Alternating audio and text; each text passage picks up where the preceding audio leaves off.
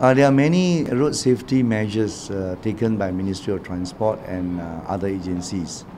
One of them is that during this Raya season, we are placing a lot of officers on the ground so that they will be observing people there to create the presence of officers so that they can slow down the traffic.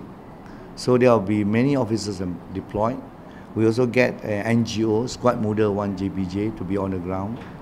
We also get the camera to be on the ground. There will be more camera, even including mobile camera. But I want to emphasize, I've told my JPJ officer, if you put mobile camera, make sure you give enough notice to the car. Don't hide your camera. Make sure it is an open warning. Let the drivers, our purpose is to create awareness, to slow down the traffic, not to punish our drivers.